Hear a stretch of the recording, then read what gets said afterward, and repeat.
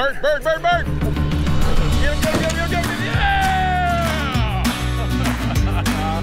Ron Babe was right. Ron Babe was right.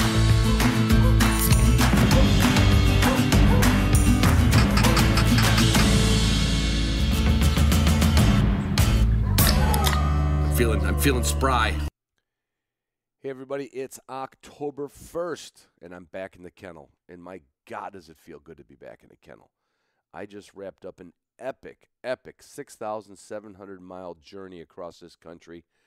And I tell you what, you couldn't talk me into doing it twice in a row. I would probably do it again next year. I'd forget about how painful my back and butt were from riding all the way across the country and back. But it was epic. It was fun. It was worth it. And I was guided by, geared by, supported by everybody you know, especially my title sponsor, On X, Gunner Kennels, Food Crates, and more, Pike Gear, Boss Shot Shells, Garmin, W Supply, Waltons, OF Mossberg & Son, four-wheel campers Model M. That's what's on my truck right now. My Canine Athlete, Gumleaf, USA. I had my boots, always got my boots. My Purina Pro Plan was stored safely in a Gunner Kennel food crate. Yeah, that's right. And I drank a fair amount of Leinenkugels. Now you're saying, what? Well, guess what? The list just got longer. Just got word next Thursday, I go to Lansing, Michigan, and I pick up my first truckload of Leinenkugels. So there. What else could a guy want? I mean, you know, I don't know. Gunner, Pike, Boss, Garmin, W, Waltons, Mossberg, four-wheel campers, Canine Athlete, Gumleaf USA, Pro Plan, Purina, Leinenkugel. I mean, come on. That's the shortest intro you've ever heard me do, isn't it? So I'm just going to say it again.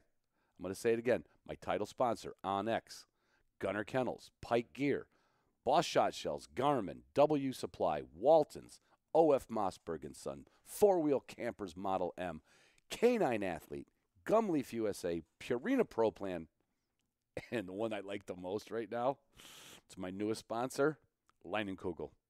I've worked on this for 4 months, communicating, kind of figuring, I guess it won't happen. And then, boom, I got home to celebrate a 6,700-mile round trip.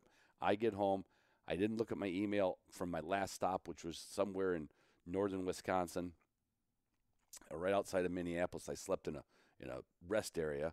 Didn't check my emails all the way home. Get home completely exhausted, and I got the big thumbs up from Leinenkugel. This is dangerous. Oh, this episode was really interesting because I was in North Dakota. I was on a hunting trip, my last big leg of the journey. And I'm at a gas station, and I meet this lady, and she has a whistle around her neck. But I didn't see a dog, like a truck, right? I'm like, oh, but she got a whistle around her neck. Got to have a dog. And I just made some small talk with her. Turns out, we're like kindred spirits in the dog world. Although her dog world, I've never delved in, but I've judged a lot of them. And you're going to hear all about this in just a moment. So that's it. I mean, you know what? I tried to do my typical long intro. You know how it gets. You know, I didn't do this. Oh, and if you need service, you go on. I just couldn't do it. I had like 18 attempts.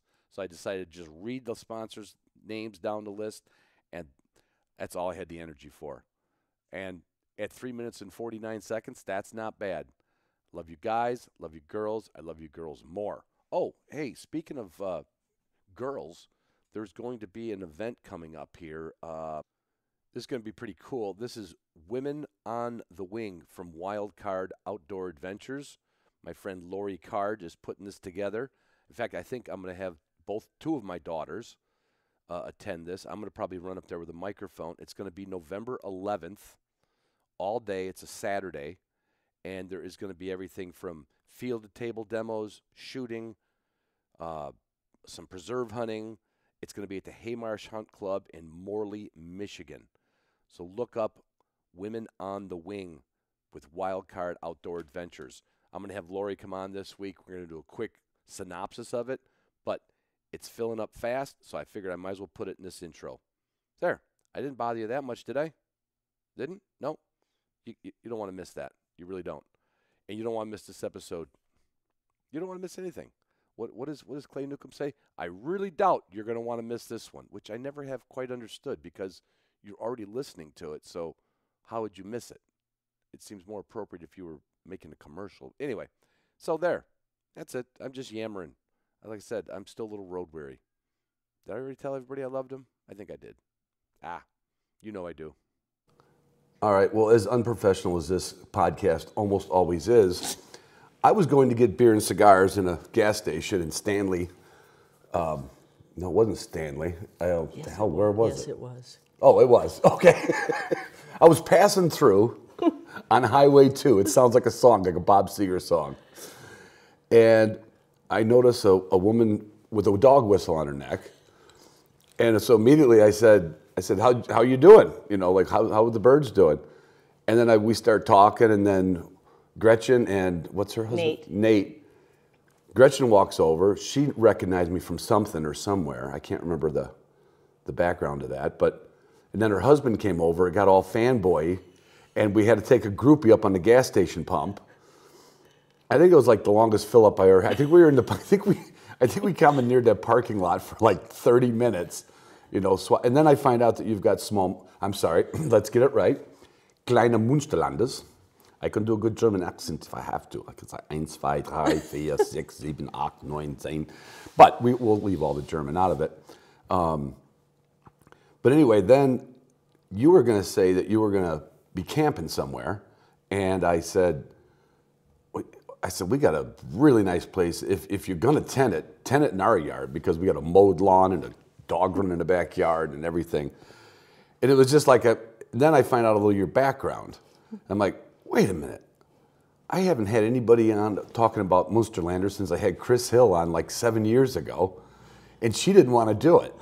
Because she was like, I don't know, how do I do it? I said, no, you just talk to me, Chris. You just talk. Now I've got Bobbe Carney at the picnic table in the garage because everybody was drunk last night and they're all in the house still. Bobbe showed up here at 8 o'clock sharp, hit the driveway at 7:59, as she predicted, and take it a little bit from there. Give your Kleine Munsterlander history. Well, I got involved in what we used to call small Munsterlanders. Right. Got my first dog in 2000. I've hunted all my life. Mm-hmm. Since I was a little kid. I come from a hunting family in Iowa, so of course it was pheasants. Mm-hmm. And I decided I wanted to get something different. Went to the library, got Gun Dog magazine out, and saw this beautiful dog on the cover of Gun Dog magazine. After I'd looked through about 10 issues, I found this one and I read about them, and I thought, God, I've got to have one of those. So I went about, trying to find one. Right. And I got one from Barb Krieger in Wisconsin. She was one of the few breeders in the country at that time. There were really a handful of breeders. Right. And then got involved in training and testing and the whole thing. And then I had this wonderful male that I thought I didn't know anything about breeding at the time, but Barb was a breeder and she was a really good mentor. So I got a female from another kennel, and I had my first litter in 2006. And so then I was over 16 years, I think I had 15 litters. So roughly 1 litter a year. I'm not breeding anymore because I'm getting too freaking old. Well, you're out here traveling the country by yourself. Yeah, well, I do that. I know my friends think I'm crazy. I don't think I'd let my daughters do it. I know. I think Nate and Gretchen are, particularly Nate is scared to death that I do these things by myself. I say, well, the best thing that could happen is I drop over dead in the field. I mean, what a way to go. That wouldn't be the end of the world. That'd be better than. Now, would the Munsterlander bark over you like the Draughthaars do? Well, I don't know. So we can find you. So we can find you. I might end up having to be dinner at some point. Oh, God. So anyway, it is like there's one other person I've met that's like our age and female that goes about it on her own. I've been independent all my life. Just, it's pretty bad. You can care less. Well, you know, I didn't know much about hunting until I got involved with NAVDA, and I met up with a guy that helped me train my dogs thereafter. Yeah. And so we started doing hunting trips together because he worked 7 days on and 7 days off, and he couldn't find people that could go on long trips with him. Right. And I was a golf professional, and so by fall I wasn't. You know, in Wisconsin, you're not giving a lot of lessons at that point in time. So I kind of had my fall and winter off. And so, you know, I learned how to hunt a lot of different things that I'd never hunted before with this friend of mine. And so that's, I think, a lot of it is I have plenty of confidence to go and do it. And I have, you know, I'm retired. I have time to do it. I can, and I don't have any friends where I live that hunt. So you just make them along the country? Well, no, you know, most of the friends that I have been through NAVDA, I'm sure. Well, and people that have bought puppies, like Gretchen bought her first Munsterlander from me. You.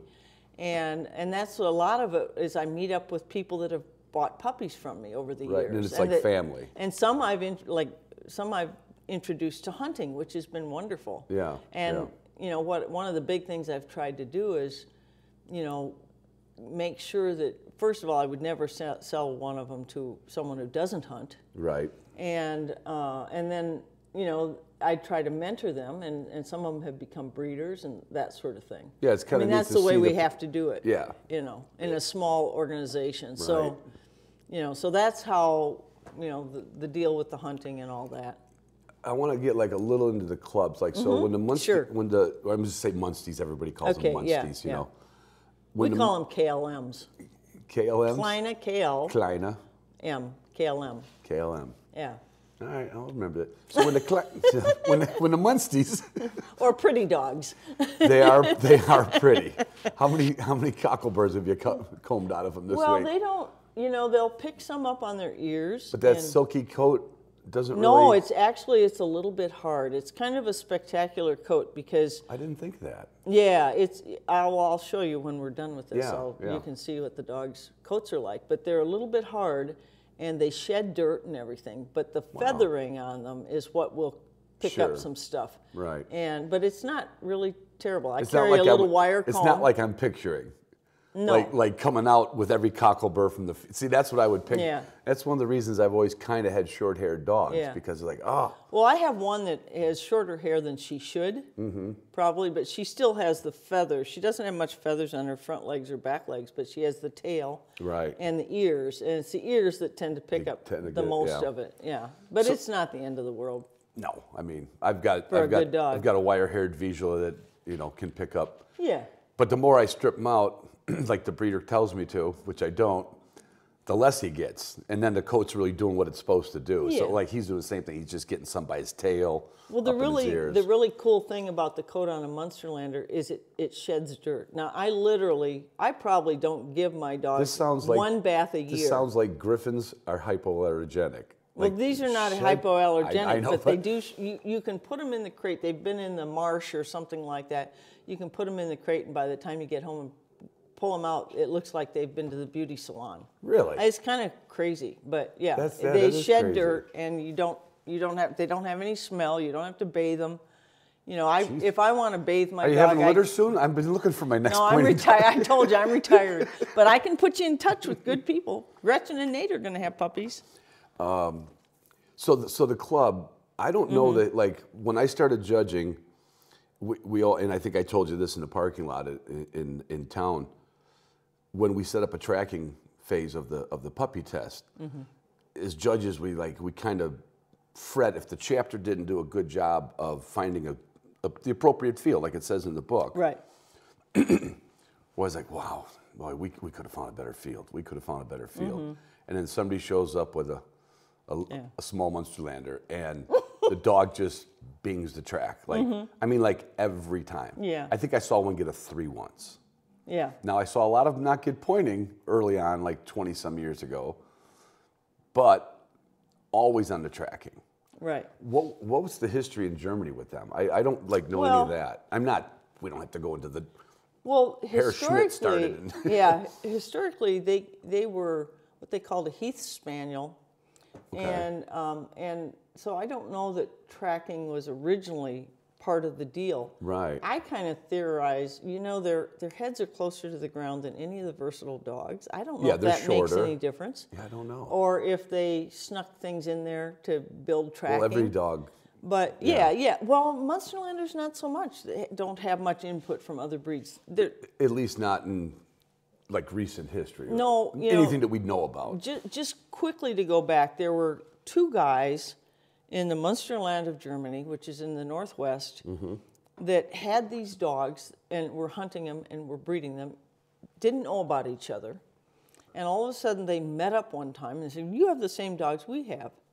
And that was kind of the start of they don't have any history on where these dogs kind of originally came from, but there's some kind of spaniel blood. And so Yeah, it would make sense. yeah. And so eventually they started a club back in, I think it was before 1912. Oh, so 100 years ago. Yeah, Yeah. more than 100, because I went to the 100-year anniversary in Germany. Did you really? Yeah, it was very cool. But so anyway, I don't know where the tracking comes from, other than it's extremely important in Germany. The whole thing Recovering is about after the shot. Yeah. And they consider it very unethical to hunt and not make every effort to find Right. a bird, find an animal, and it might be a pig, it might be a deer, they Rabbit, don't, whatever. whatever they're hunting, Right. they expect to recover Yeah. the game, and that's a big deal. And the dogs in Germany can't hunt unless they are certified as retrievers, and they have tests that they have to basically get licensed to hunt, which wouldn't be a bad thing to do here. Because I wouldn't have a problem if we made it a rule. Yeah, exactly. I mean, we'd get a lot of protests, but like, Right. okay, maybe it would kind of really get everybody on board with like, let's not make better dogs.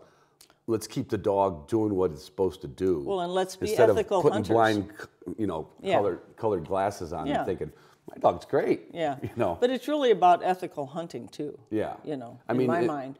Nobody wants to lose it, but you're right. And I've interviewed a few people from Germany over the years, and I'll probably say it wrong, but when you go hunting, there has to be a dog either with you or available to track something and find something. It's just not. It is totally, don't as go they say, walk out in the field by It is yourself. verboten, right? Yeah, verboten. It is Yeah. not going to happen. Yeah. And I've always said we can make jokes about all the the breeds that came from Germany and Europe, because there's a lot of issues with all of them that we'll all we'll pick on this for that, we'll pick on this one for that one, but we all have them to thank for the rigid standards. Exactly. That's exactly right. I remember the one thing I loved about it was, if that dog is not up to the centimeter at the withers, Right. he could have passed everything else, but when the Exactly. breed warden Yeah. says, sorry, there'll be Right. another one to breed to that'll be the right height. That's exactly right. Right. And because I'm a breed show judge, so I'm one of the people responsible for measuring dogs, looking at teeth, making sure that the conformation of the dog is adequate for hunting. Right. So you can have a healthy hunting dog and things like that. And that's really, when someone buys a small Munsterlander, they can have an expectation of what size, or a Kleine Munsterlander, Yeah. of what size it's going to be. Right. And most of them fall within that range. And of course, there's always genetics that There's always mess with outliers. you. But yeah. But sticking to the right ones to breed, exactly. which we in America are famous for not Yeah. sticking to. Right. Well, you call it rigid, but they think of it as just very professional breeding, not Right. Not professional in the sense of that's all you're doing is breeding, but yeah, breeding not at a high professional level. for money, but Yeah, breeding at a high level. setting a bar that Right. we're not even going to think about lowering the bar. Right. Exactly. So when you got involved, what was the club in this country? In this country, it was the Small Munsterlander Club of North America. They Okay. call it SMCNA. And it probably really got going around in the early 2000s. Yeah. They existed before that, Sure. but it really we started to get more dogs and Mm-hmm. more interest in the breed. Maybe after that Gun Dog magazine article, That stuff like happens. that. Yeah, exactly. And so I was a member right away in about 2000. I became the vice president of the club. And in 2011, just as a little background about where our club came from. Right. In 2011, we were having we invited the president of the German club asked to come over. Really? We had been working at trying to get FCI pedigrees for our dogs. At that point in time, the only pedigrees that we had on the dogs were written by the club, whoever was in charge of that in the club, and it happened to be Chris Hill. Okay. And I know Chris. yeah, you know Chris. And then people would get NAVDA pedigrees. Right. NAVDA would recognize that pedigree, and then Right. we could test. And at that time, there was a requirement to do an NA test to breed your dog, to pass an NA test Right. to breed your dog. And so in 2011, we were trying to get FCI pedigrees to protect the breed from ending up with AKC or something like that, Right. where things can run amok with pretty dogs. Right. And our dogs are pretty dogs. They are pretty. And you know, so that's a temptation Almost for as people. pretty as my little Vivi out there. And she's darling. But go ahead. But anyway, so the president of the club came over. Bernd Dieter Jessinghausen was his name, and he's passed away since. But he was a wonderful, forward-thinking individual. You know, he was thinking well into the future. Right. And he saw that North America, you know, in Germany and Europe, hunting could at any point in time be banned. Oh, God. Yeah. Because the Greens are very strong over there. And so he recognized that we could be an important resource. Right, to keep things going. Yeah, Yeah. and so probably in 2010, their club made a regulation because their club in Germany is the protector of the breed. It's the original club of the Right. breed, so it's considered the protector of the Yeah. breed. And so they made a regulation that you couldn't breed with a dog that didn't have an FCI pedigree. Well, we didn't have FCI pedigrees.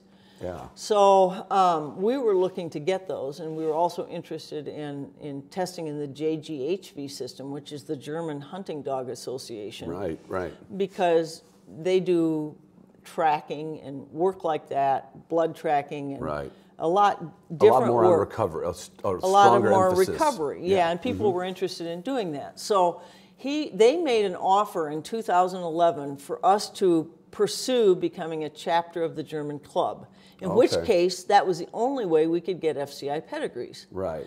And my thinking was that it was very important to have access to German genetics, because that was certainly, you know, where most of the genetics, and obviously originally came from, Right. but there are just many more dogs. They birth probably 1,200 puppies a year. Right. So there's just much more diversity available over Sure. there.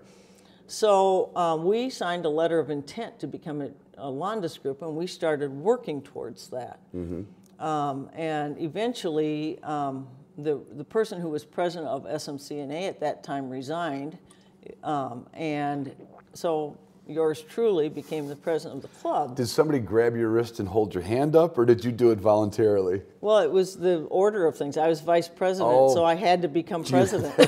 I wasn't thrilled.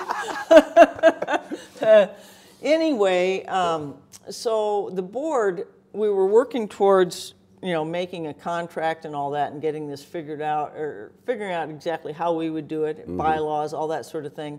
And all of a sudden, some of the board members decided they really didn't want to go down that path. They were very worried about the control Germany would have. And But it sounds like you were embracing it.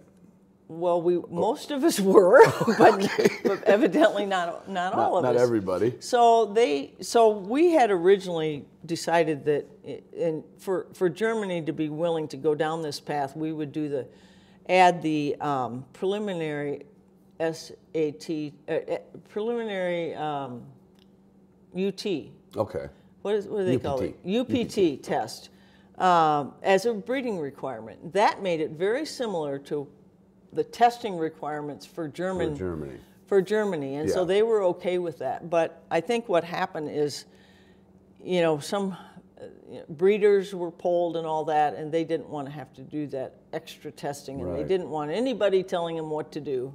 as you know, most of As us we do. Americans are, That's right. unfortunately. If it wasn't for those speed limit signs, we wouldn't do the speed limit. So anyway, they took away, eliminated that test, the UPT, and then Germany said, well, that's not what we agreed to. Right, and if you eliminate that test, that voids our agreement. We are not going down this path anymore because you know that's not where we were when we made this agreement. And so I, you know, as president, a couple of us wanted to pursue this, and then you know the majority of the board didn't. And so I called the president in Germany and I said, Bernd Dieter, I said, this is what happened. And he said, well, if that's what happened, you know, we will never work with that organization again because they didn't maintain their agreement with us. Right. And the Germans are not happy when you renege on an agreement. No. And they just, that's I not worked how with things. them in the mechanical world. Yeah, that's not how things work over there. You know, your word is your word. Right, right. So a couple of weeks later, he called me and said, would you consider starting a new chapter? You would be the only non-German chapter of our club. And I kind of took a big gulp. And I'm going like, this seems to be a big undertaking, you know. Yeah. And so I called some people and I said, you know, give me a little time to think about it. I called some people that I thought would be interested. Because you needed to get a core, at least. Well, you absolutely, had to we have had a core. So we help. had a core of about, so I knew we had a core, and it was about 19 people, and that was the start of our club. So this was all in the fall of 2013, and by December of 2000 or early 2014, we were incorporated. Okay. And then it took another year or so before the whole process. You had to have X number, you had to have 50 members to enter the JGHV. That you became a part of the JGHV, but you had to have 50 members, and you had to be part of the JGHV to be a Landesgruppe. So we had to get to 50 members. That's a lot of hoops you're jumping through. We were jumping through a lot of hoops, but it was all worthwhile. Wow. And the most incredible thing was how, you know, people in the other organization, is what I refer to it, you know, were thinking about everything negative about this. But Germany, the leadership in Germany supported us so much. I have a dog out in my Once car. they knew you were going to keep We your were promise. serious. Yeah. Yeah, and they have supported us beyond anything I could have ever imagined. Yeah. And by giving us good, really excellent genetics. I have a female out in the car that came over here when she was 2.5 years old that had a maximum VGP score. You know, she was, which was 348. I mean, people don't all know the JGHV system. A few do, but it's that doesn't happen a lot. That doesn't happen hardly she ever. must have went with 11s and 12s in some departments. Well, and the VGP is 4s, but you have to do extra work to get that high of a score, which was. But they do have high marks, though, don't they? Can't they even give you? H's. H's. That's right. That's right. I got it. So anyway, so that was how things got started. Wow. So there were some very key people, and I became the first breed warden because I had the most breeding experience of the people. You mentioned that before we hit recorder while we were doing, and I'm like, so how did you go to Germany to learn? Did you have like a dog show background, or how did you? Well, breed warden was different than dog show background, but breed warden it advises. You know, we call it a warden in Germany, right? Zuchtwarten, but it's really a breeding advisor, is what it is. And so I just had the most experience and the most time available, which was a big key because I was retired at that time, right? And so it was just a logical person to be right. the breed warden. And I had to go every year to Germany to breed warden, the annual breed warden meeting, and that's where I learned a lot of stuff. Did you have to learn the language? No, fortunately not. Fortunately, you didn't try to do this in the 50s. So I sat in meetings and I had someone sitting next to me basically translating things for me. Yeah. And the key stuff, because when the Germans say a sentence, it's like so long you can't believe it. And then person would whisper in my ear what it was. I said, all that for that? You know, sort of thing. It goes on like a speech. Yeah, What do they say? yeah. These will be good dogs. Yeah, yeah. Well, we have a breeding. So the big thing I had to learn is there's a breeding program called Dog Base, and this is an interesting program. So it basically all the dogs in all the pedigrees go through this testing system, breed show, VJP, HZP, and most of them. So this is a puppy, the spring puppy test, the fall puppy test. And Next then year's the test. utility test, which isn't required for breeding. Right. And that can be done at any age, really. Right. And all that data goes into this dog-based program, and it gives breeding values to different things. Right. So as an example, over here, pointing to the Germans is like not a real big deal. Exactly. Right? Tracking is a huge deal. But so there's breeding values for all these different areas. Lout, which is voice, tracking, nose, water, search, pointing, cooperation, sensitivity, and then shoulder height and bite, I'm sure, and all that. Yeah. In any case, we can look at those breeding values and have a pretty good idea of what you're going to get from a puppy. So we would select puppies to bring over here that had, or breeding dogs that we would use, you know, semen on or something like that. And we would put a big emphasis on pointing, cooperation, nose, search, the things that people over here highly value. Right. If you saw something that was really low on the pointing end, you're like, we don't need to. That's not going to, people aren't going to love that. You know, and as an example, we had an HZP test recently over in Michigan, and we brought over German judges for it. And they were like stunned, I think, by the pointing on our dogs. But the whole thing is they don't really know how to work with it in developing it in the dogs over there. We really know better. Yeah. We know better how to do it. Right. And so they get totally different kind. And they don't, in Germany, they can't put out birds and things like that. It's a tough they have to place try to find. It's a tough place to make some of the best dogs in the world these days. Yeah. There's so many restrictions. Well, bird-wise is the problem. The bird thing is the problem over there. They got plenty of boar or something else to chase around. Yeah, they have hare, boar, deer, all that sort of thing. Yeah, So now it's the Kleine Munsterlander in it Group North America, just like they would do it. Yeah, VDD Group, GNA. Right. I see that, yep. Did you bring an extra large sweatshirt? Oh, that's right. We didn't know we were going to meet, so you didn't bring. I'm sure the club will. I'm sure the club will send me one after all this. So, all right. I knew a breed warden with the VDD. He was one of my judge mentors, Ken Whitney. And he would have to, like you said, it's really like an advisor, especially like with the draughts. It was the coat a lot. They didn't want a slick coat, but if it was a good dog and it had a slick coat, couldn't be bred to it. There was. Exactly, that's what breeding is all about. Right, and he would be able, but I don't think he had any database. No, because I don't think there's any other versatile dogs that use that database. Wow. But they have, I'm sure they have records that. Yeah, they do. And they can look at a breed show result. But to be able to plug things in and say. And then come up with, so like as an example, it's so cool.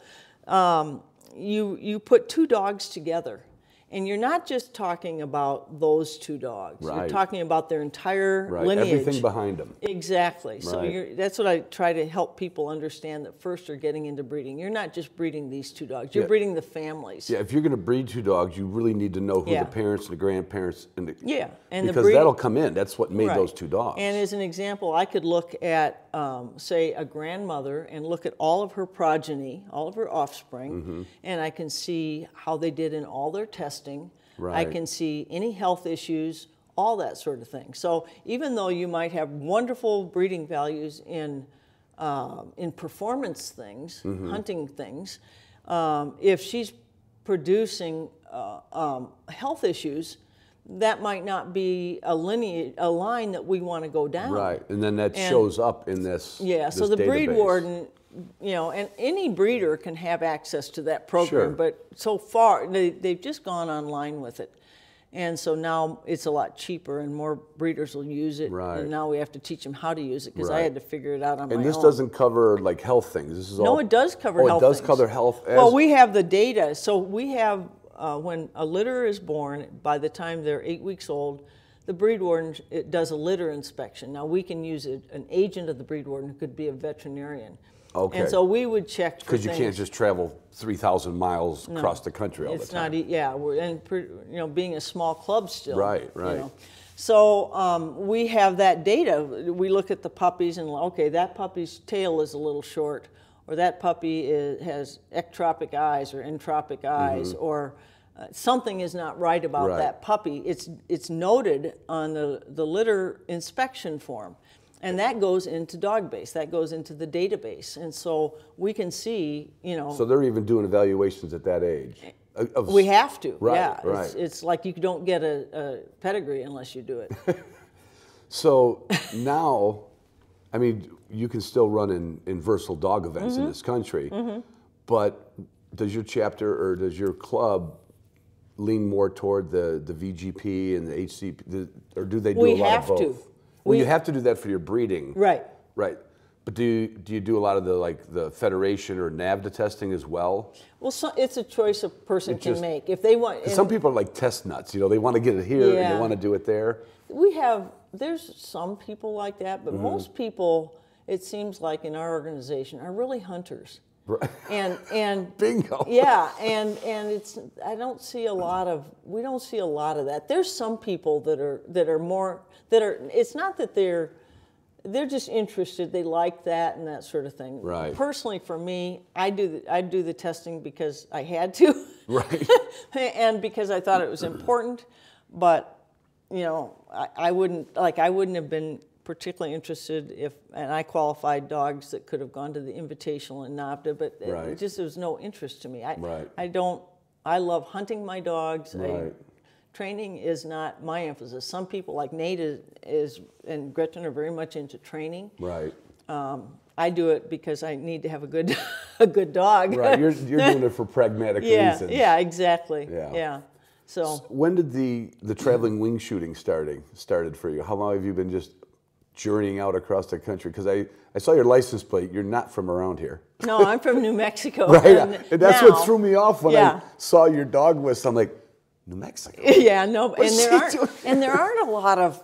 There's not a lot of hunting dogs. There's a NAVDA chapter. It's like probably 2.5 hours from where I live. Zia, yeah, and they have the Invitational fairly often. But I started when I got my Munsterlander. When I started training with this friend that was the president of the NAVDA chapter, and he'd take me around, and that's where I learned to do this kind of hunting. I've gone down to the National Grasslands Pier probably since 2000, and I've missed one season. Wow. And I probably had puppies at the time, and I couldn't go.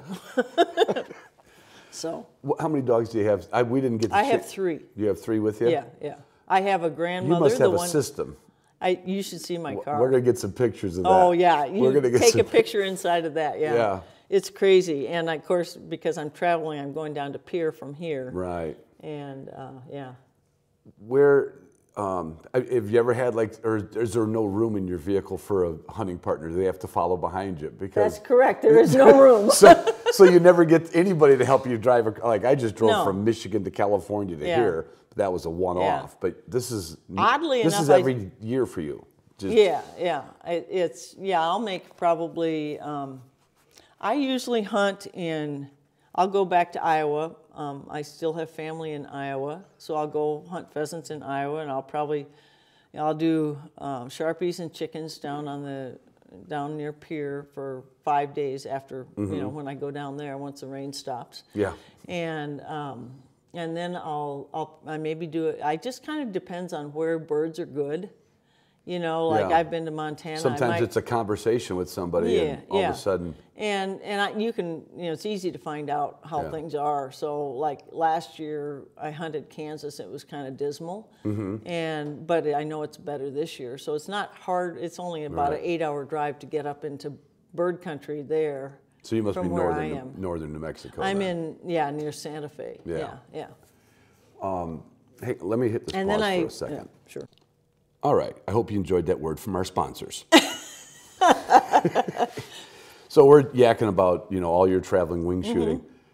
But I want to jump back. Like, so anybody who does this kind of remembers their first test, right? Oh, yes. Oh. But so I mean, I don't know if you went to a clinic first to learn about it, or did you just kind of like... No, I was too stupid to know to do that. I went to a NAVDA chapter, and this is a funny story. I went to a NAVDA chapter training day. Right. Well, I have this 8-month-old Munsterlander who was just a bruiser of a male, a lot of dog, and huge prey drive and all that. Loved the water and all that sort of thing. Pointing, I wouldn't say was his strong suit at first, but then I didn't have a clue what I was doing. Right. So I get there and I go over to introduce myself to the people that I saw over there, and right away my dog gets attacked by a Draghar.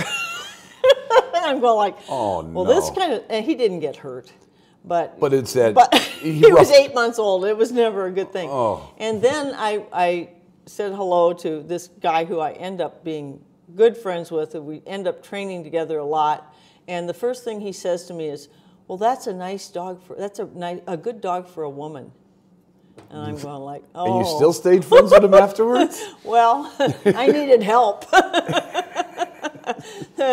So, but the funny part of that is, and he was a Draht guy, but the funny part of that is he eventually had a couple of Munsterlanders.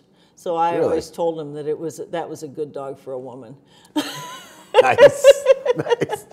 So I did my first test, and the judges, my dog's out in the field, you know, they do the gunfire, right? Sure. You know, once the dog gets going. And I have all these judges around me, all these men judges around me, and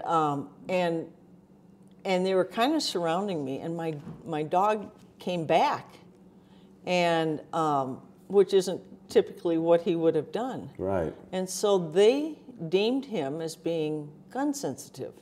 Okay. And so we get all done with the test, and the head judge, and I don't remember who it was, fortunately, because it'd be all right if I said something about it. But he said to me, he said, "You need to get this dog under control," because I mean he eventually went out and did a great search and all that, and found birds and all that sort of stuff, and this and that, and so the president of the club, my friend, can I say his name? Oh, yeah. Dick Jensen, came up to me. And we weren't friends. I mean, I didn't hardly know him at that time. Right. And he came up to me. He said, "Your dog is not gun sensitive." He said, "Meet me out at such and such a place tomorrow." He put the dog. He brought a whoa table out, put the dog up on the whoa table, shot a starter pistol off right next to his head, and the dog had no reaction to it whatsoever. And he said, "See, your dog is not." He was that sure, though. He was that sure. Right. Well, Because that would be like scary. Yeah, who does that, right? You know, like some movie. So we started training together, and that dog did another NA test and got a 112. Right. You know, and so they marked him as gun sensitive or gun shy. In that. It was probably gun sensitive. Yeah. Because he then went out and did the whole rest of the test. It didn't shut him no down. problem. No. So anyway, that was how I got started with traveling all over the place, learning how to hunt all kinds of different birds, grouse hunting up in the North Woods. And always based in New Mexico. No, I was in Wisconsin. That's right. I lived in Wisconsin up by La Crosse at that time. You did tell me that, yeah. Yeah, I lived up in La Crosse. Because there's a lot more access to testing. Yeah. And eventually I moved down to Iowa, which was a little less access. But I ended up, all my dogs, went through NA tests and utility tests in NAVDA before we got involved in the German system. Right. And then I ran. Because I didn't love all this testing stuff, but I did. You appreciate it for its value of building dogs. Exactly. In the German. But it wasn't my thing. Sort of thing. Right. And I'm not the greatest trainer in the world, but I did take my middle-aged dog Kate through the VGP a couple of years ago because it was the first year of COVID, and I thought, what am I going to do all summer? And so every couple, 2 or 3 weeks, I'd go up and spend about 3 days with Dick, and we would train. I mean, the first time I went up, I don't know why, we just were training, and I said, do you think this dog could do the VGP? This was about 2 months before the test. And I was just kind of poking away at stuff just for the heck of it, you know, just to see what I could get the dog to do. And so we trained for the next 2 months, and she passed the VGP, which was spectacular because it's a 2-day test. Yeah. And there's like, I don't know, 16 different activities in the test. And, you're under judgment. And you're under judgment the entire time. Right. And your dog can't screw up ever. And we got through it. So that was, and it was a real bonding experience between me and that dog. Right. And it kind of gives me goosebumps to think about it, because I never thought, I mean, I didn't know if I could run an HZP, you know, train for that test, you know, with blind, you know, you're doing young dogs, 16, 18 months old, doing blinds, and, you know, a lot of all these 300-meter drags and all this sort of stuff. But if you lay the right foundation with the dogs, it's not. It's like learning how to learn. Yeah, it's like, I can remember when Munsterlanders were first running in NAVDA tests, nobody knew what they were. Right. And nobody knew how to train for these tests, and eventually they became, everybody got a lot better at it, both the dogs and the handlers. Yeah, because you just have to learn how to do this stuff. It's definitely one of the breed, and I could be completely wrong on this, but I've had a lot of Griffin breeders on, and they're not happy about the amount of breeding going on without any governing or conscious in some cases. And there's been several other breeds. Weimaraner is another one that, a lot of people bred them back in the day, but they weren't, when I started with the Bronco Club, I got involved with them. I said, yeah, because there was no NAVDA person that had a Bronco. So I was like, well, yeah, I'll do it. So I'll help them out. And I wanted to fashion the Bronco Club, or at least my thought was, to kind of do what Bob Ferris did with the Poodle Pointers. Like, not that their purpose wasn't to stay away from AKC, their purpose was to build better dogs. And the club just had too many people that loved their dogs more than they loved hunting. And I think that's sometimes what does it. Nate and Gretchen and I were talking about this the other night, and, to me, the thing about our German system and our particular German club, which is really strict, I mean, it's really strict, is that it makes it so that breeders can't make bad decisions. Which is a great help. Yeah, it's a huge help, because people are, I work with the head of the breeding commission in Germany for a long time in terms of finding dogs to import and which ones we might use semen on and things like that. And I told him recently, I said, I made some comment about something, and I talked about kennel blindness. And it's a disease amongst breeders and amongst people. It's like we always say, you can insult someone's kids, but don't insult their dog. Right. Don't criticize, and it's not an insult, but don't criticize their dog. Right. Because people are just not, they're not necessarily looking at things very rationally. I always call it, when you meet somebody that, in fact, this is funny, I won't go into the story, I'll tell you later how we got this place, but the couple that owned this, he got a call from, I'm not even going to mention the breed, but he got a call from a guy who was looking at using his dog, and he told me, he says, I have the best in the country. Yeah. Like how do you know? Says who? Says who? Everybody thinks they have the best in the country. It's leaving the dog breed blank. I have the best blank in the country. Yeah. Who says stuff like that? Nobody would say stuff like that if they knew what they were doing. Right, exactly. The closer you get to that, say, I try to breed the best of this, but not I. Yeah. When I goes in it, you got rose-colored glasses on. Yeah, exactly. And in our club right now, we're small, and breeders have to support each other. Sure.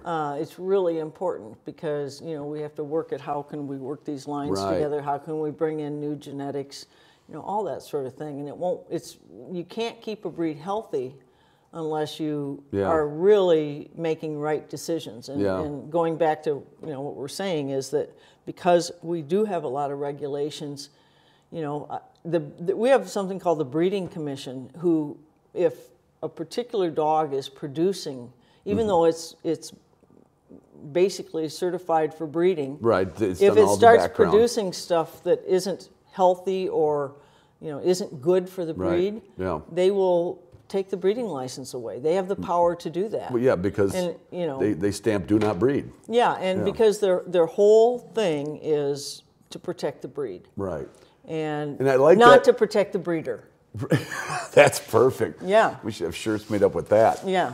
Let's Protect the breed, not the breeder. Yeah. Right.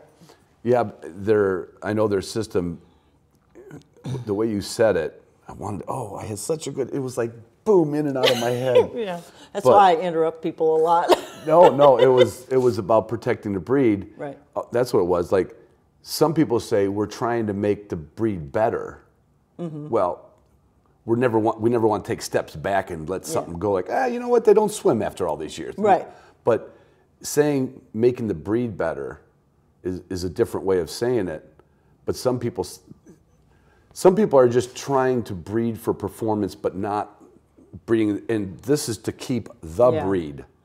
Right, exactly. And performance is only part of it. Right. Like you Exactly. can't have a good performing dog if you don't have a healthy dog. Right. And so you've got to pay attention to that. Along with temperament. Our breed, that's Yeah. just what I was about to say. Yeah. Our breed is known to be a family dog. Mm-hmm. That this is a dog that you can live with in the house easily. They have an on-off switch. When you go Yeah. out to hunt, they're like a ball of fire. When you're at home, they're couch potatoes. They get it. Yeah, we're not going anywhere. And it's a really big deal. So you're looking at temperament, you're looking at structure, Right. you're looking at performance, you're looking at health, and you got to put all four of those things together. Right. And if you don't, eventually It'll start it's crumbling. going to fall apart. Right. Yeah, exactly. And you lose the breed, and that's happened to a lot of breeds. I think it's happened to almost every breed. Mm-hmm. Like, you could probably, let's just take the Griffons.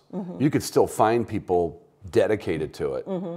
but there's 50 other ones that are just like, I got a good dog, you got Yeah. a good dog, let's go Yeah. dance, Yeah, and we think a little bit of ourselves as doing that in this country because our standards are so high. Yeah. And it's really hard to be a KLM breeder. Yeah. It's you have to recognize that sometimes you have to start over. You Right. maybe end up with genetics that aren't healthy for the breed, aren't Right. good for the breed for whatever reason. Yeah. I have judged at breed shows in Germany, and we have international breed show every year there. Mm-hmm. And I went into the ring with the gentleman who was the head of the breeders of the breed show judges. Yeah. And we had this male dog come in, and he was trying to examine the teeth. Mm-hmm. And we do all these things. They actually judge temperament in breed show. Sure. As well as at the other tests. And this dog, went, did this a couple times. The handler and the dog, he stood up and he said, "Your dog is dismissed, he's disqualified." There was no chance that dog would ever breed. Because they don't tolerate that in our breed. Right. And And a lot of people would go, "Oh, he's just owly. He doesn't do Yeah. nothing." No, there's a reason. Yeah. There's a and reason. we always instruct Especially when it's the judge and the handler. I'm not saying two dogs passing by each other can't Right. happen, but they should be standing there like they're at Westminster letting the judge look at them. Yeah, Like, exactly. And just we tell have people, at it. we prepare them, we tell them you need to have a lot of different people examine your dog's mouth, Right. because if your dog does this You're in a done. breed show, You could the love dog us is all you done. want, you And it could could be be- the greatest hunting dog, but the characteristic that we want in our breed of being a friendly dog and easy to live with is Yeah. not in that dog. And, so that's and that. we don't For don't- whatever reason. For whatever reason. Yeah. So, and this is shame on me for not knowing. Did anybody ever? And I'm not trying to throw people. Well, I am a little bit, but Under the bus? Yeah, right. I haven't seen them in dog shows. Like, did they ever go AKC? Did anybody ever go that direction? The SMCA club is AKC affiliated. recognized, okay. Yes, they are. So So they're- there are people. Right. And you could always, I think you could always show them in UKC because our dogs. Right. Or those, I think somehow the Right. people could do that. But they got them fully recognized so they could Yeah. do that with their dogs. Yeah. But with and somebody, run AKC hunt tests and all that sort of stuff. right, Yeah. right. Have you ever messed with any of that? Just for the No, I like to hunt. I don't want to waste my time with that stuff. I love or my money. I'll spend my money hunting. on gas. Yeah. On gas for hunting. Yeah. Do you remember? I know you said you grew up hunting, like which would mean your dad hunted, your mom My might have grandpa, hunted. not my mom. Not your mom. Definitely not my So mom. you're the outlier. Any sisters that hunt? Or I have a brother Yeah. that hunts, Yeah. and my grandfather and my grandmother. My grandmother grew up in Kansas, and in Coffeyville, Kansas, and evidently This when she was way young, back, yeah. this was in the early 1900s. Yeah. She hunted with guys. One of the guys was evidently a national champion, probably on some clays or something right, like right. that. And she would go out and hunt with them. And then the other women, and this was when she was probably a late teenager, Right. would come out with a horse-drawn hay thing and bring out lunch for everybody. Right. But my grandma was out there hunting. See, did you know that when you were a young girl? Did you? That had to be like always in there. Yeah, Like yeah. my grandma was way cooler Yeah. than your grandma. My grandma just baked cookies. That's, Yeah. No, my grandma didn't bake cookies, but that's all my grandma did. We Yeah. came from a long line of but bakers. she never hunted once. Interesting, because back in those generations, she never hunted. Once she got married and she had two sons, and they hunted, and she thought they should hunt with their father. Yeah, So I but- felt very sad that I never got to hunt with my grandma. I hunted with my grandpa. Yeah. Well, But that she is really quit neat. hunting. Yeah. Do you have kids yourself? Or I have two daughters. Do you? Yeah. Do they hunt? No, I took them. I tried to introduce them to it, but Yeah. it's not something I think you can. I- A person has to come upon it and like it. They have to want to. Yeah. Even my little brother, he's 8 years younger, but he didn't really start hunting till he got in college. He wasn't interested in it in high Right. school. But I went out in the field when I was 8 years old, and I think I was probably one of the retrievers and flushers. sure. And everybody had, and I just loved it. Right. You know, it was the same thing, you know. Yeah, you met my daughter quick when we were out there, Yeah. and I had taken a twin. She's a twin, not identical, and then we have a three-year younger daughter, and the one that's younger, no interest. She liked to go shoot a BB gun because if she could hit a target, I would take them to get ice cream. Oh, so they were okay. always counting Incentive, on. yeah. They were counting on Jessie.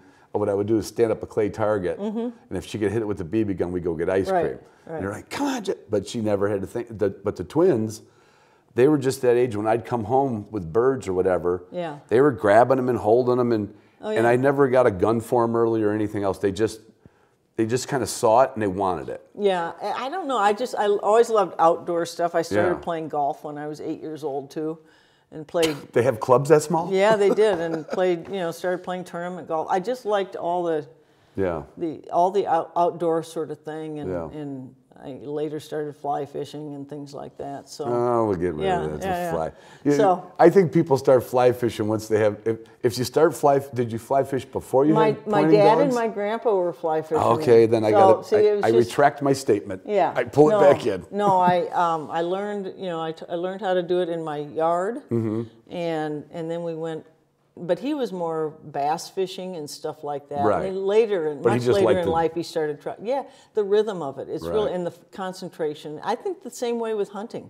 And you golf. know, you concentrate on a dog. Yeah. You know, I can't imagine hunting without a dog. I would never be interested in doing it. Right. It would just be a hike. Yeah, be yeah. called- it's And called It would hiking. be very random, Right. and I can't imagine losing birds and things like that. I love the dog work. I love watching Yeah. what they can do, and that's the fascination for me. Without being a giant commercial for this breed,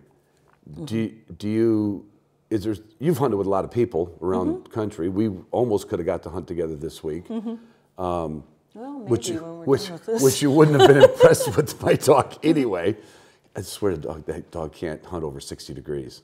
He lives on my The water. Bracco? No, the wire-haired Vizsla. Oh, really? And I took him on that cold, rainy day. Yeah. Didn't even come in for Yeah, water. yeah. But anyway, strong suits, weak suit, or things that you Well, my about the Munster in general. Like Yeah. Well, certainly. Because we know they're gorgeous. Certainly they're, yeah, I mean, mine have, I've had a lot of really strong pointing Munsterlanders. Okay. But I think I have learned some training techniques that really help it. To get it out earlier? To get it out earlier. Or like foster it when it shows like up? I don't do, they're very natural retrievers. Okay. Which is a lovely thing. That's nice. They love to retrieve. Sometimes I think that's, if a lot of people get a Munsterlander puppy, I think, and throw a bumper for them because they love to retrieve. Sure. And that sort of thing. And I'm thinking, trying to think like a dog. If my boss wants me to always bring that back to him, why wouldn't I bring this back to why him? wouldn't I bring this back Or to at him? least attempt to. Yeah. Yeah, So makes sense. I always focused a lot on pointing first, get the pointing really established, and retrieving is nothing. You do a trained retrieve, whether or not, I mean, whether they need to or not, Right. because it's a little bit about other stuff. It's about impulse control and exactly. learning from, like, without being the boss, you are the. I took all my dogs to some level of trained retrieve because it does put them in school. Right. That's what I like And about the with process. Munsterlanders, one thing I found with the breed is I call them social climbers. And they want to be, so they really appreciate a strong leader, but if you're not, they feel the need to be. Yeah. And so they do well with structure and rules and regulations. And you kind of have to. But then they have to have the temperament to accept that too, Oh, because you could do absolutely. that with an That's where the AYZ, cooperation thing comes in. and that has always been my biggest thing. And like, I will sweat over my cooperation scores to get them right, because at least in my head and what all my mentors have taught me, that I would rather have, if I was going to have we never get everything right, like every No, there's desire. no perfect dog. There's as no we perfect say. dog. And no perfect trainer, probably. God knows I haven't met him yet. Yeah. I used to say this just kind of off the cuff or tongue in cheek. Give me a 5 on a score of 1 to 4. Give me a 5 cooperation and a 3 desire. Yeah. Because I just want that dog to want to work with me. Yeah. I read an article. One thing I learned with training, I read an article that a VDD guy wrote about pointing with the puppies. And so I started, like, for instance, this dog Kate out here, I started her on this system. I'd never done a dog on it before. And when they're just very young, 9, 10, 12 weeks old, you plant some birds for them, and you have them on and they come in and they point it, and you have them on a check cord. You pop. Or if they don't point it, I mean, they don't always point it. Well, they pretty much do. Do they? Yeah, actually, before you screw them up.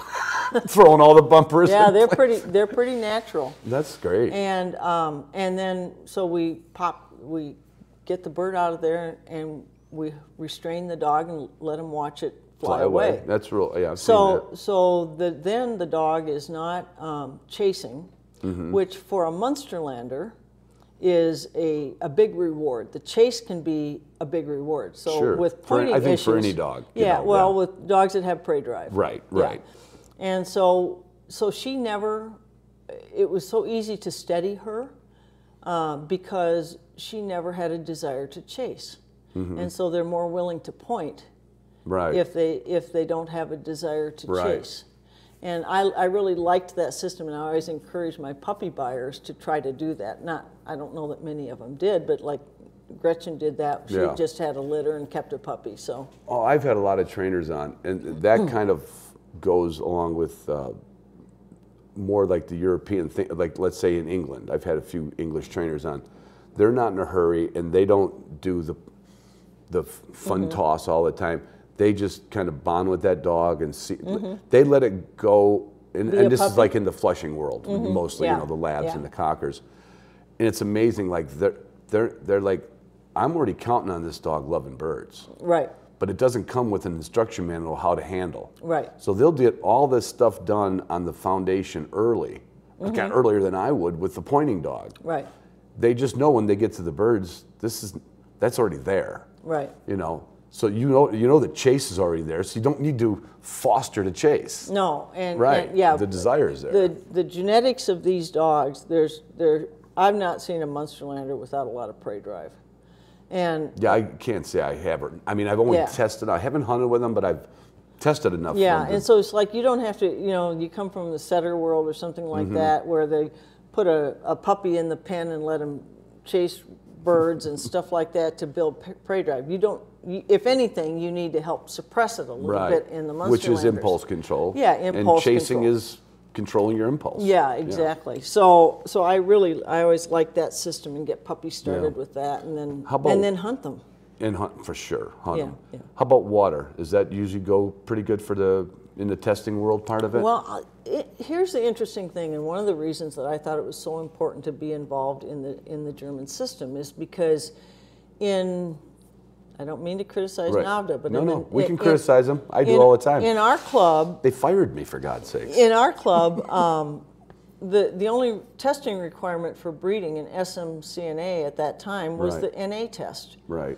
And so for a dog to go in, because they have a retrieving instinct, Right. to go in and swim, 6 strokes and pick up a bumper. I can remember going at my first test. My dog loved the water. Sure. And he was all German blood. I threw that bumper as far as I could because I was going to show those judges, how my dog would swim. Yeah. And they said to me, okay, next time don't throw it quite so far, because you had to do it twice. They had to swim twice, right? Yeah.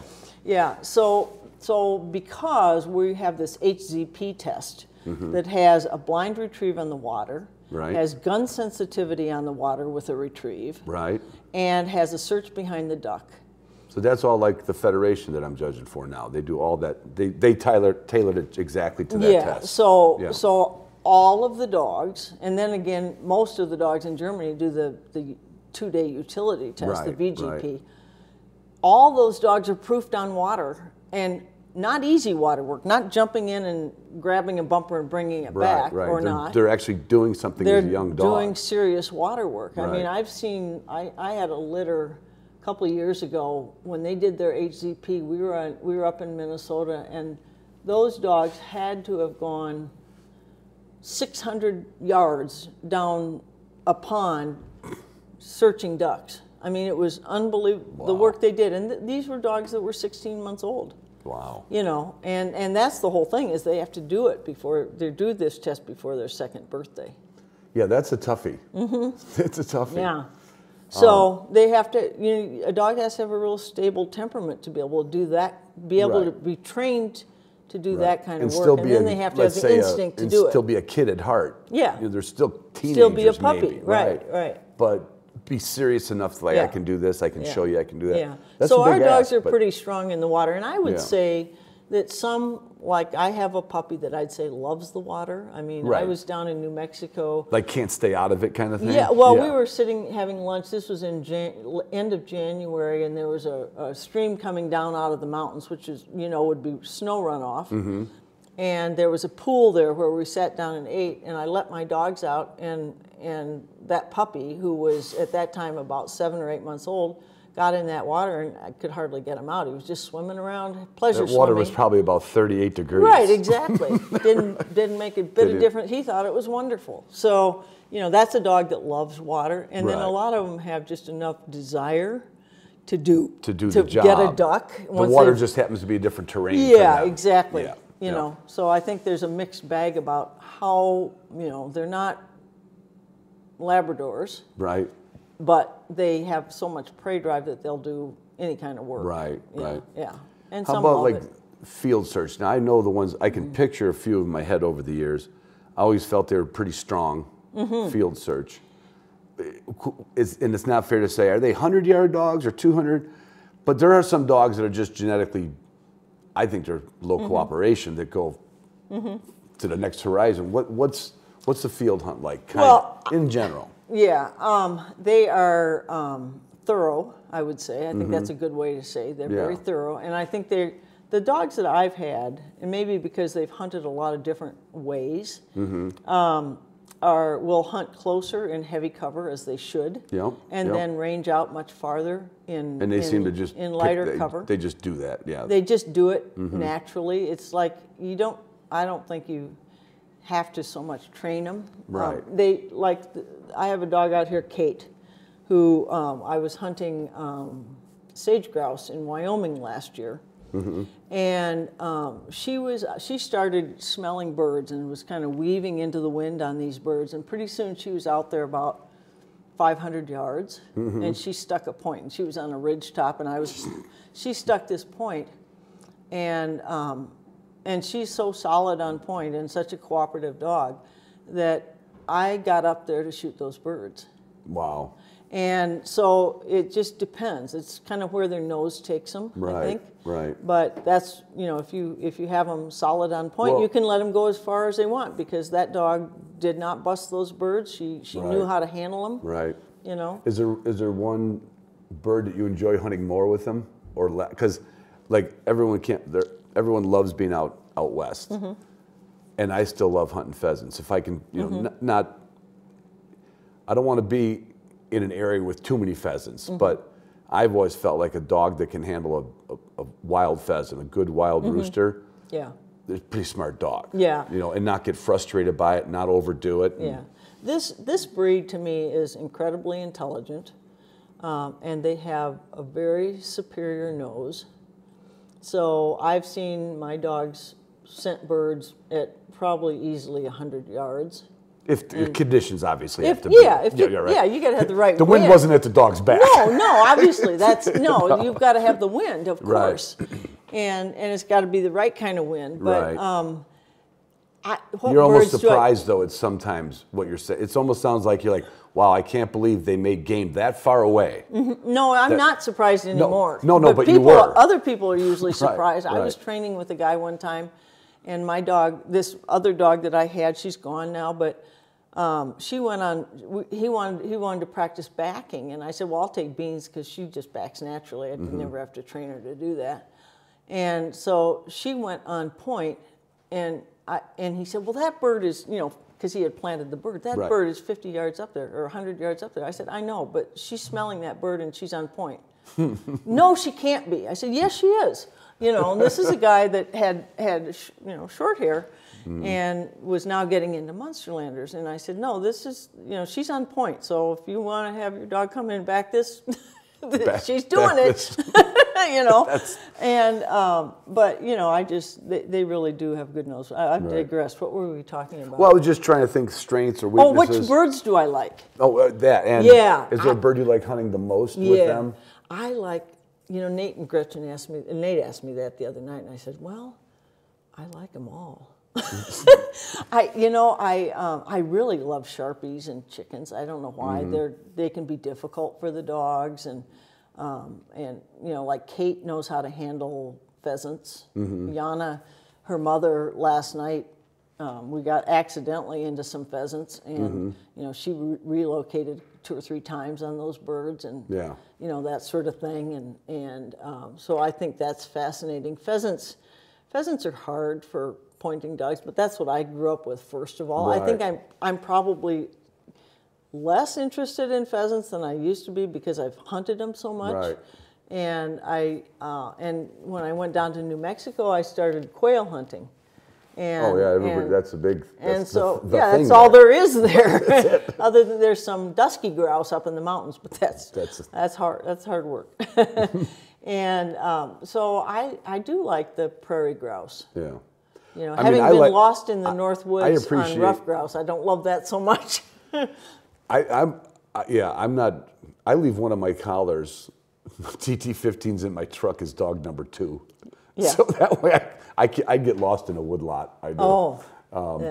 But I like this because I don't like the hills as much. But once you get used to the hills, when you get yourself in hill shape, it's easy walking out here, and you get to really watch the dog a lot. Where some of those, like I've hunted Iowa a couple of years ago, and we're just hunting these waterways that were 4 foot tall grass. And you don't know what your dog is doing. You have no idea.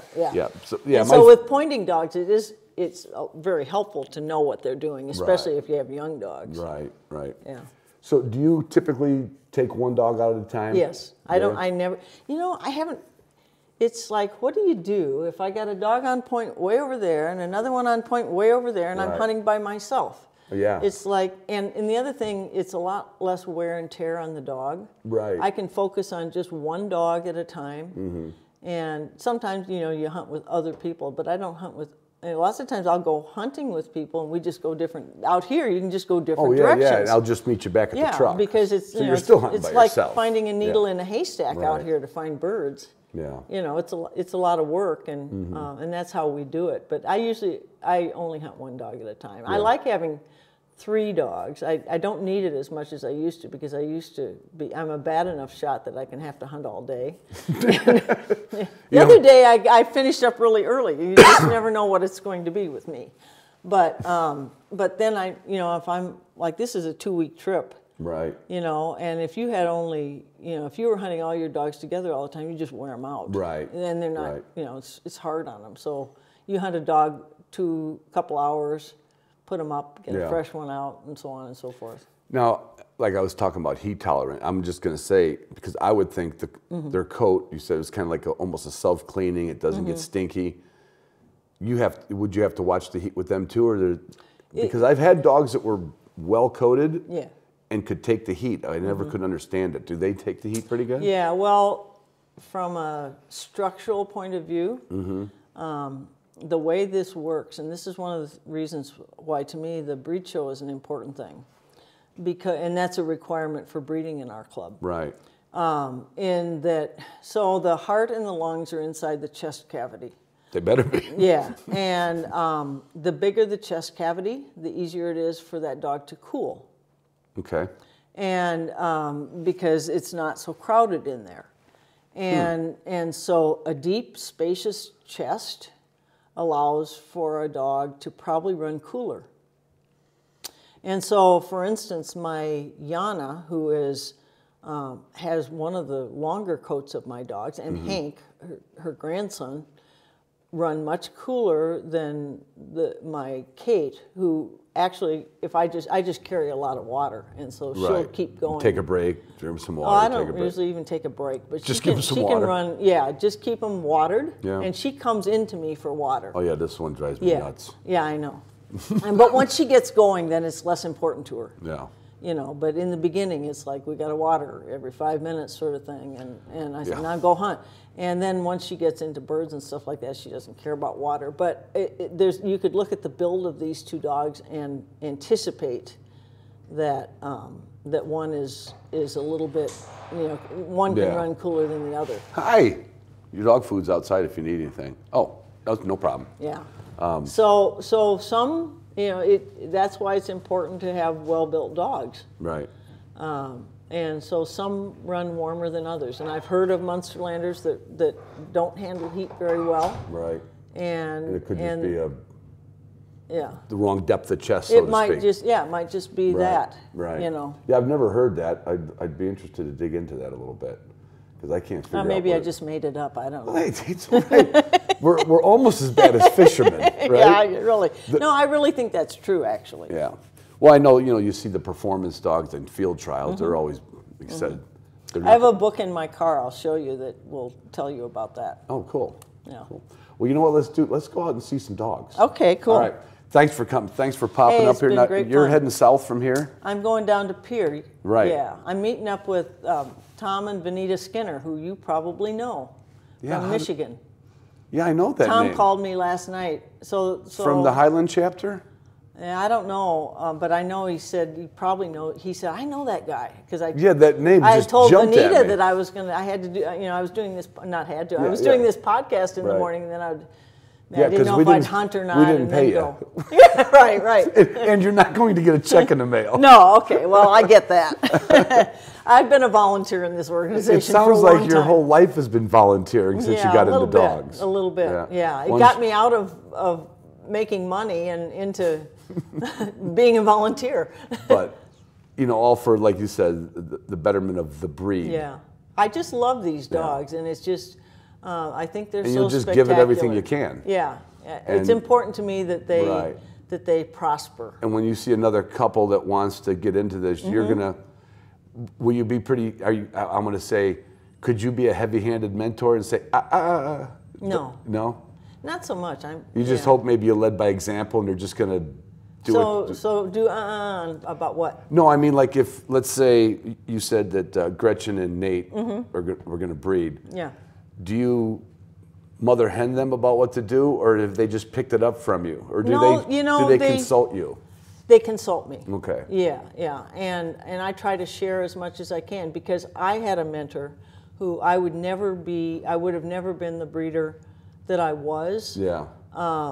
without having that mentorship. So I talk about stuff. Right. I talk about a lot of the things that we've talked about, and then as friends, it gets talked about They again, appreciate- and yeah, it exactly. sinks in. Yeah, and people get So it's not like involved- you have to like snap the whip at them. No. They've been absorbing all you this, know, just people, like you did. people gravitate to our club because of the high standards. Yeah.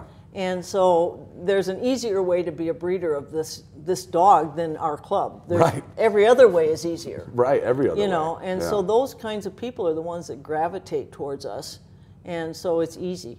You don't have to be heavy-handed. Yeah, it's like they you got- already have that in them. They want to be there. Yeah, Right. You exactly. didn't. It wasn't the recruiting Yeah. station at the Yeah. mall. Yeah, and it's kind of like, sometimes you That might... makes total sense. Yeah. They already know going into it. This is not going to be easy. That's why they choose it. Right. Because they appreciate that they're getting a terrific dog. That's how Right. it starts with people. Right.